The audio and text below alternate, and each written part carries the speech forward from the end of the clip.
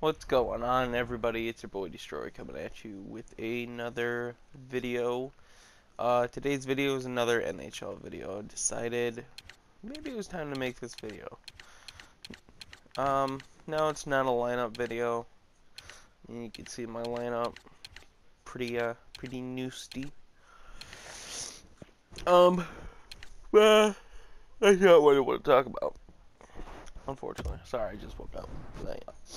What I want to talk about is this thing, draft champions. Okay.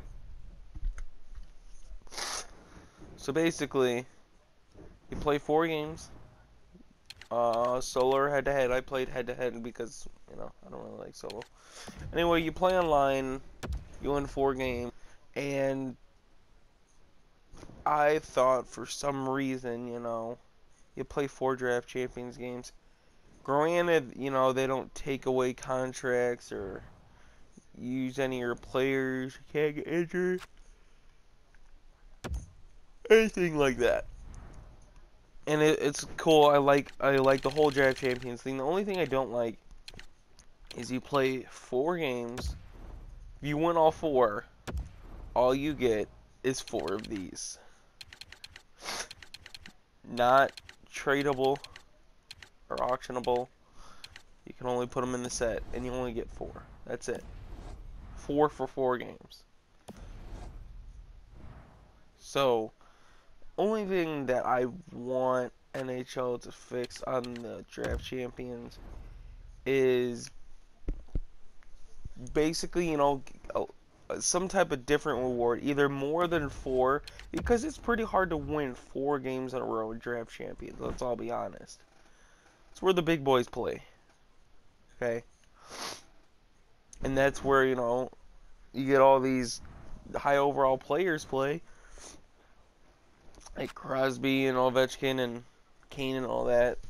That they're on teams. It's hard to win. Okay, granted, game is bullshit for the most part, but it's pretty hard to win 4 games in a row. So if you win 4 games, all you get is the 4 draft champions.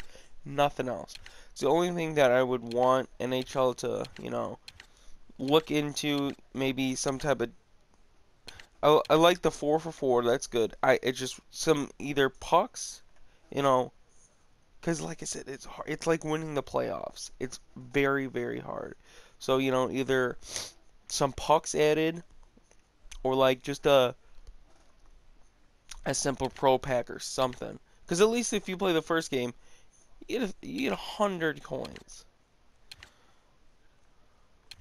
All right, that's my only concern about Ultimate Team right now.